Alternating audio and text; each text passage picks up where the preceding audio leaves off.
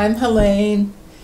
I'm so glad you could be here, and I'm so happy to be here with some yarn and crochet and fun stuff related items, and as the title says, sneak peek on a couple of new patterns that I've come up with. And before we get into that, I have a lot of things to show you and some comparisons and samples and the finished piece that I did, and I wanted to work up something in each of the yarns. Before we get into that, I just want to say some of you have noticed that I started doing a couple of cooking videos, and for those of you who are into it, great, and I really appreciate you watching, and I love your questions and your feedback. But either way, regardless, I hope you'll stick with me because I have lots of ideas, things I want to create and do and expand on as time goes forward. And one of the other reasons why I decided to start and share some of my little recipes is because I hurt my elbow back into September. I rammed it really, really hard and gave myself a pretty bad bone bruise. Well, it felt pretty bad anyway. And it was limiting my mobility and being able to do much above like a 90-degree angle, lifting and using my left hand here. And I was finding that even though I could crochet some, and I just thought, oh, I'm just going to have to listen to my body. I'm like, okay, now I really do have to stop what I'm doing and take some time. So anyway, I thought, someone might wonder, well, what happened? So that's that. And then the cooking thing, then my husband has a boo-boo, and he's laid up a little bit, and so he's just kind of the main cook. So I've had to step in and do that, and I thought, okay, time to get creative in another way. And so that was the other reason for that. All right, so let's get to this. I like trying some new and different yarns and venturing out into uncharted waters for me, and just to explore and see what's out there and how the different yarns play and work up with different stitches and patterns. And by doing this lately, I'm learning a lot more about the designing and how things act, and with all that progression then came to some finished pieces that I'm really excited about, and I'll be bringing those to you in a series of tutorials and kind of the related category reviews as we go along too. So in between everything else. So if you don't see me for little, kind of blocks of time here and there, just all's good, relatively speaking, and just busy and taking care of life. I'm human like everybody else. Okay, so Hirschner's. Yes, Hirschner's has a sister company. It's their company, but a sister site, and it's under their Willow Yarns. And so it seems like they've really, it used to you could just get under Hirschner's, and they expanded, and then they have enough, and then they carry other brands. Is it Bergeret? It's in France. I don't know if I'm pronouncing that correctly. And Baracco, that's a favorite of mine. They have other yarns. So they have their whole website, Willow. But you can order the Willow yarns from Hirschner's too. And so I did, and another thing that took me a little bit longer in presenting this is I placed an order, and I had to send two back, and I exchanged them. And I'll tell you what and why. So I'm going to start here. Willow Daily Worsted. See, I was on a quest. Why I ordered this? For the fingerless gloves that I've designed, and how I did them, is I had in mind a certain texture. And so this is pretty much what I thought in this color. This one is Passion Fruit, 100% superwash wool. 3.5 ounces, 100 grams, 218 yards, and to me it says worsted, and this is a straight up worsted weight. It's not the number 4 worsted. More dense, it doesn't poof up as much, and it's really good. It's soft. I can feel the wool content, but it's nice to work with. It's smooth on the hand. It has great stitch definition. This type, it's that, to me, that perfect mix of soft and texture, because then it's going to help retain that shape, and it's going to, because of the more densely way that it's spun, I think it'd be more of a workhorse type of yarn, where, you know, with gloves, unless you're having a pair to just, you know, pose and sit and look pretty for something like special occasion or attending a wedding or something like that, if you're going to actually use them for functional, you know, bikini versus a one-piece kind of thing. Not that I would swim in these, but that's my analogy for the day for that.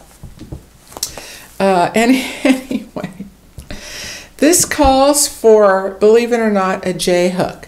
Now for my first pair, now I'm not going to show you these close up because that's a sneak peek, but these I made to be nice and sleek, okay, and I love them. I lost my train of thought. I just got into the moment of this squishy goodness. Oh yes, hook size calls for a J.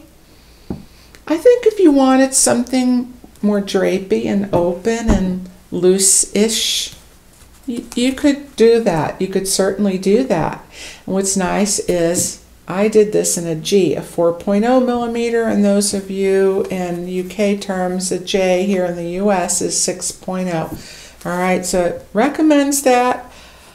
I don't know if I'd go with this for a standard. I think an H or I, 5.0, 5.5 millimeter would be great, middle of the road for this yarn. Now, having on my hand, I have sensitive skin. I can feel now that I have it on. I first put on, it's like, now that I have it on, I can feel the prickles a little bit, especially on my wrist. You know, certain areas, if you're like that, more sensitive inside of the wrist, you know, below my neck, my neckline, that kind of thing. So I can feel it. I think that this wool will soften if you wash it. I'm not going to wash it in the machine. All my handmade items, things like this, I would just wash by hand. But I do think it'll soften up. So I did this one in the 4.0 millimeter, and in the stitch I used, it's a nice tight weave, so this gives a lot of warmth without the bulk. And then I had ordered, before I show you this other one, so I ordered the passion fruit and I ordered the oceanic heather. Now I don't know if it was a color, because colors can make yarns hard and coarse, or if it's the heathering process. But when this was the first one I pulled out of the bag, I was like, oh yes, this is just what I wanted. And I pulled the other one, I was like, ew, it was rough, it was scratchy. I saw a lot more, not even so much of a halo, but the wool. And it didn't look kind of softened. It looked coarse and scratchy, and it was. And the color, had the wool been soft, I probably would just kept it anyway, because, and I know sometimes colors online, they just don't always translate well. But it was darker. Now this one was pre-treated color. The other one was darker and more teal than what it, in real life, than what it showed online, and that was a color I really wanted. And also it came a mess, and so I ordered 2 of those. Those 2 went back, and I reordered another passion fruit and this clover patch color. And I have to say, Hirschner's turnaround time for the exchange was fantastic. So I was very happy about that. Now this one in the clover patch, and this looks pretty true in person online. It's just a little bit brighter. And no, I take that back. I didn't order the clover patch. I thought I ordered the Sea Breeze, but I got the clover patch. But I like green, and I thought it was very happy, and I thought someone else will like it too. So I kept it. I wasn't going to send it back for, one ball. And I can feel the prickles a little bit, but this one seems even just ever so slightly softer. It's pretty close to about the same.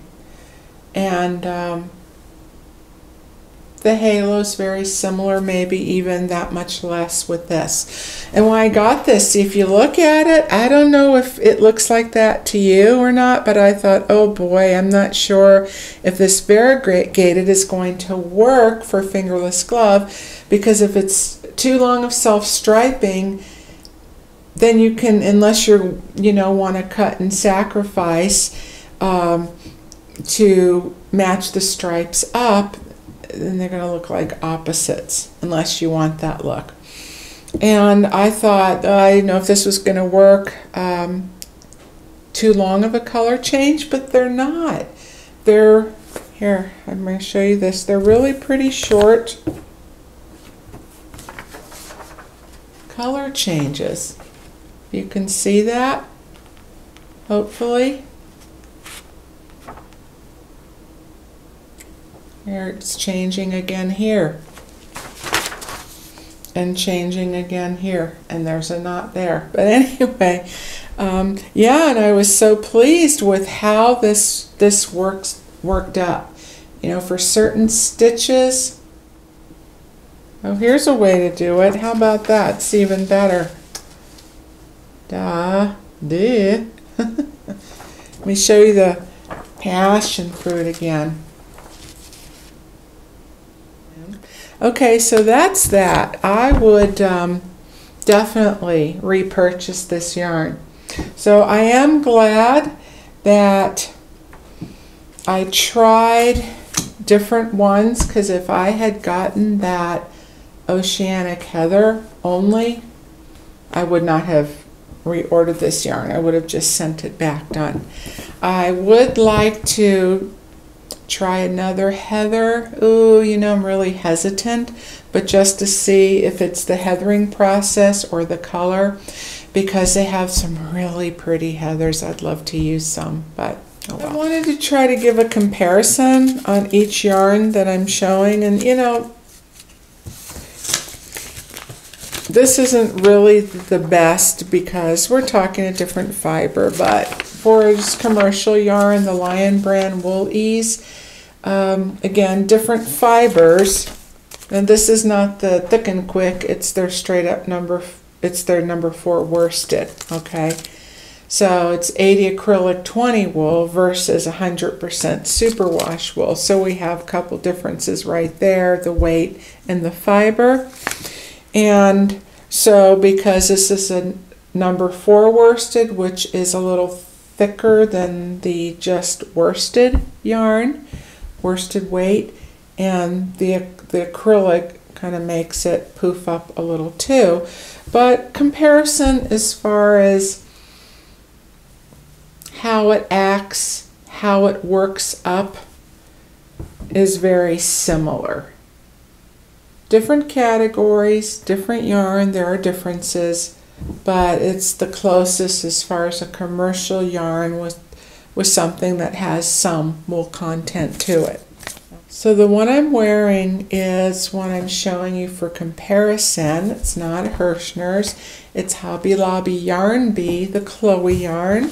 I've used this before, and this is 70% wool, 30% viscose. And for those of you who do not know, viscose is a plant fiber pulp. All right, you get 3.5 ounces, 270 yards. This is in the colorway Bisque, in case you are curious about that. So when I was looking online, the catalog, and this has been on my wish list, I've been looking at these yarns for a while. The Willow Quiver. And I thought, just looking at it online and the colorways, and that's what it reminded me of, the Chloe. And I thought, could this be similar? Well, I must try. Let's see. So I ordered 2. I ordered this beautiful Blooming Heather. I'd love to get some more though. I don't know what to do. I went online, I've looked. I'm hoping they're just out of stock. They have 8 different colors and they only have 5 in stock. And the 3 that they're out of it, and the 3 that I really, really like. So I hope that they're just out of stock, but usually it'll say out of stock. Really hope that they bring them back, because it's got great, almost 5-star complete rating on this yarn. Okay, so the Willow Quiver is just gorgeous. Oh, love, love, love. Love working with it, love the feel of it. Very similar to the Chloe, but it's thicker. Okay, so it's such interesting, how different people decide what hook size to use. The Chloe says it's a number 4, recommends a J hook. And this, which is thicker, recommends an H hook. Try to figure that one out. If you don't need as thick of a hat, as warm of a hat, you want something transitional, just a little bit lighter weight, doesn't get that cold where you live, or if you live in a climate where it does, and like I said, you're going from fall into winter and then winter into spring,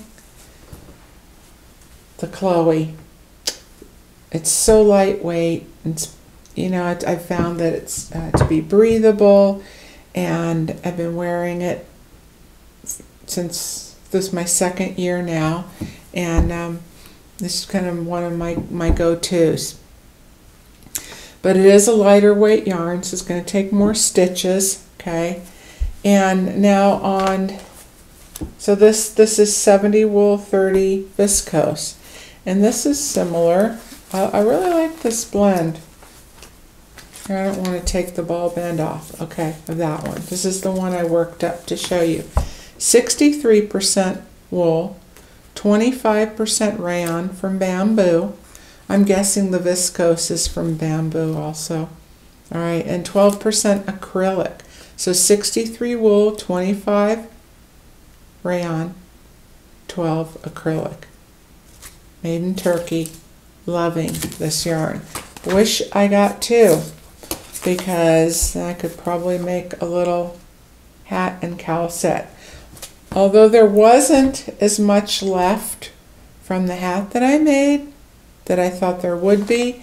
So if you want to do a more drapey cowl, if that's something you're thinking of doing in whatever pattern, you might want to get 3, and they're $6.99 each, just so you know. But I think it's nice. It's very nice quality. I think it's worth it. Even nicer when they have sales and free shipping. But let's see, I made some notes here. Okay, so this is warm, very warm, but lightweight. Like I said, breathable. It's smooth on the hook and on the hand. Really nice stitch definition. It's soft and lofty.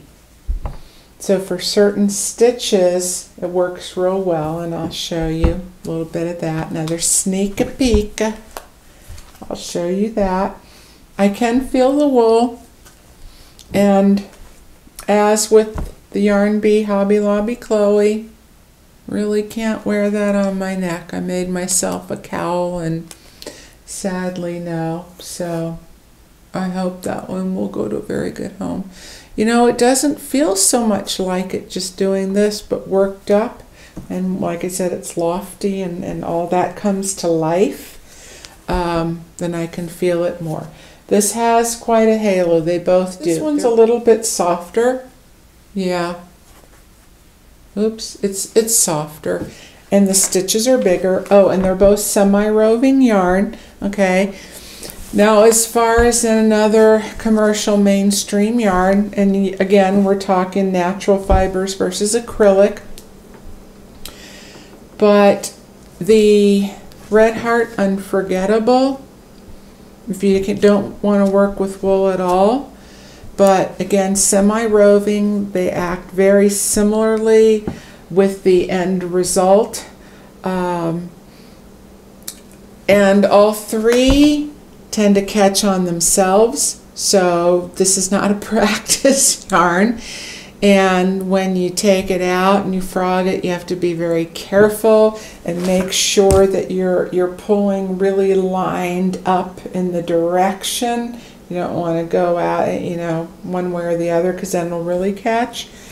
But out of these three, the one that frogged the best was the Willow Quiver. Then the other color in the Willow Quiver that I was showing, reading off the band, that is in Shiitake Mushroom.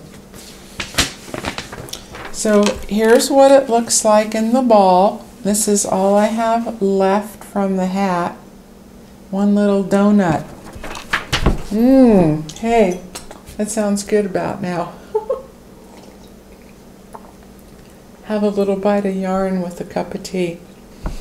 And so here is the hat that I made, and I'm just going to show you a little sneak peek piece of that, just so you can see the texture and the stitch definition there.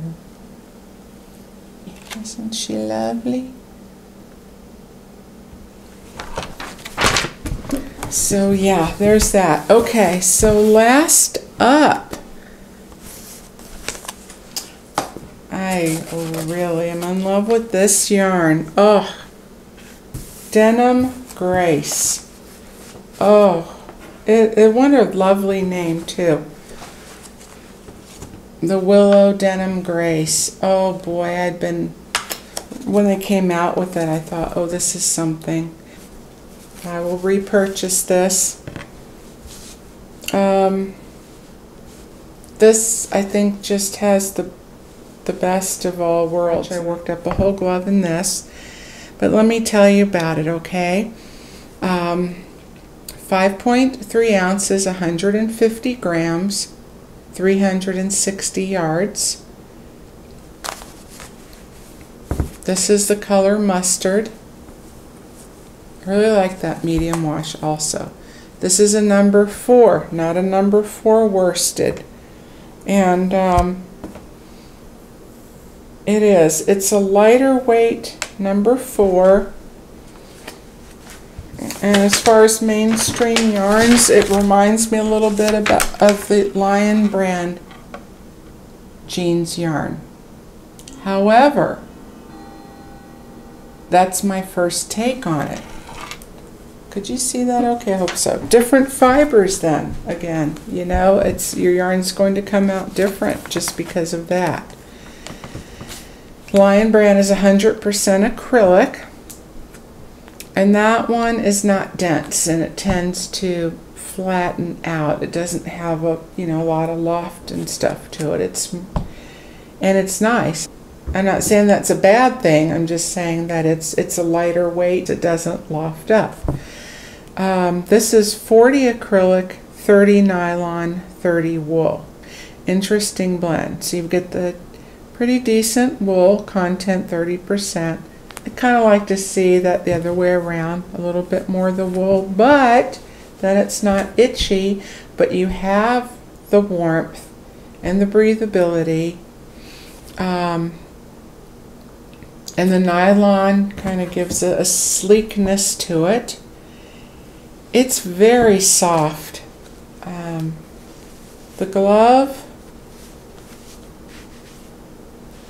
glove is not itchy or prickly at all on my wrist. It has a little bit of a halo to it. Not much. It looks more of a woolly halo than anything. It kind of gives that heathered appearance. It's very, very subtle because, as you can see, it has the marled, very, very pale tonal to it. I look like I'm serving you up a dish. There we go. And so it works up subtly, but you get highs and lows in it. Just the stitch that I chose and designed into a glove really is just, the yarn is perfect for this stitch.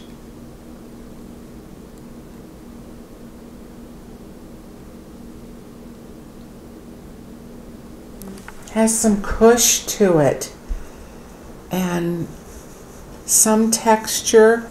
This is softer. I don't think it's going to be as much of a workhorse type of yarn. You know, it's a different type of yarn. The other thing that reminds me of the Lion Brand jeans is it can be a little splitty. The Lion Brand jeans yarn is way more splitty than this. Just more like if you're having to do a tighter stitch or going to do a slip stitch into your beginning stitch, you know, when you connect the two, or some kind of special stitch where you have to contort. You can catch the yarn a little bit, but not so much that it's annoying, deal breaker kind of way. This is real nice, and I hope that it wears well too. But it's beautiful yarn in every way and to work with, and yeah, I'd love to get more of this and design some things around that too. Okay, I'm looking around. I think I covered it all for now, though I hope not too long.